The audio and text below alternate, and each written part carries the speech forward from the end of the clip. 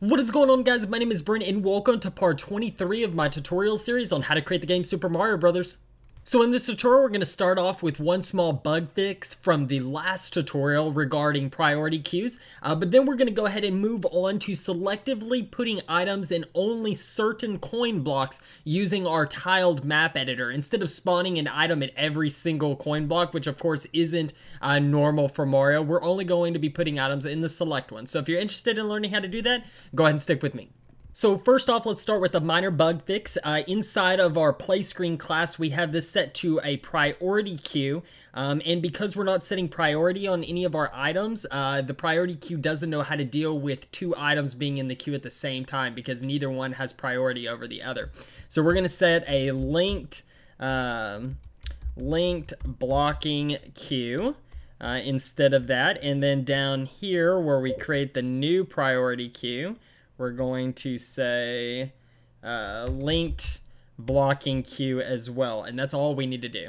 Except, of course, to add item def inside there. There we go. So now let's move on to the purpose of this video, and that is to add items only to select bricks and coins. So if you go to the B2 World Creator, you can see that we're getting the object and getting a rectangle and passing that to a coin or a brick and stuff like that. Instead, what we're going to do is just go ahead and add the object itself to the coin instead of the rectangle. So we're going to get rid of that. We're going to get rid of this, and we're just going to pass the object itself to the interactive tile object. Now we need to go into our brick and coin and interactive tile objects and change their constructors up to reflect that. So this is going to take in a map object called object, and it is the super has to be passed object. And then the same with the coin, map object, and pass it the object.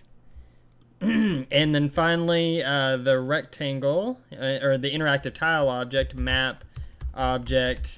There we go. Now let's go ahead and make a new protected map object variable called object.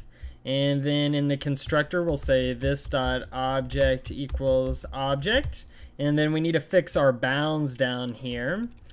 Object needs to be cast to a rectangle map object, just like we did in the world creator previously. And then we can get our rectangle from that. And that'll fix any errors. Okay, so I want you to open up Tiled and open up your map that we've created.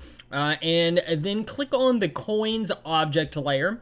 And I want you to select the object selector tool up here and click on a coin. Now let's just click on this coin over here. Now over here you may see custom properties. If you don't, it could be over here, but find your properties panel here. And I want you to click add.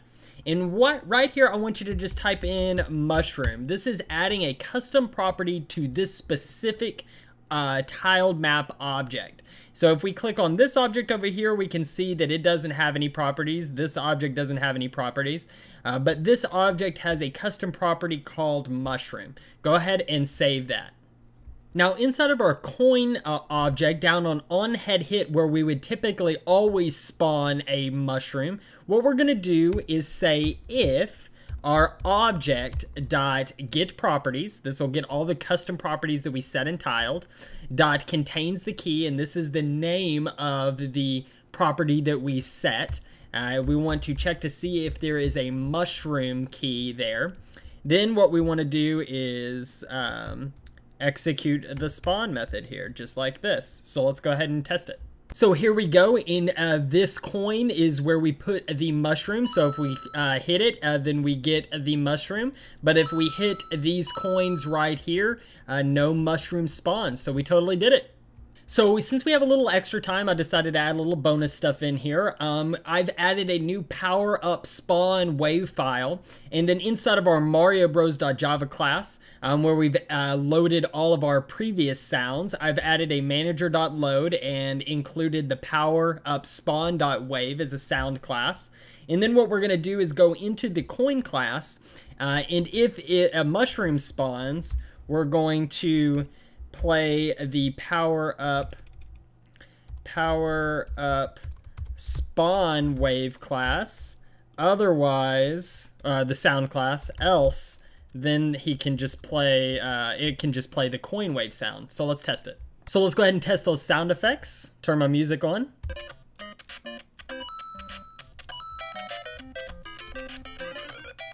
There we go, we totally did it. So that's pretty much it for this tutorial. I hope you guys learned something. We started off by doing a little bug fixing, but then we went ahead and moved on to adding items to select coin blocks, which basically mimics Super Mario Maker, which is pretty cool in my book. We also added sound effects when we hit a coin that would spawn an item, so that was pretty cool. If you like this video, go ahead and hit that like and subscribe button. I greatly appreciate it, but most importantly, please share it. I'm really trying to grow this channel, and I appreciate all y'all guys' help. If you're feeling generous, check out my Patreon page. I give you 2 big thumbs up for that. I appreciate everybody watching, and I'll catch you guys next time.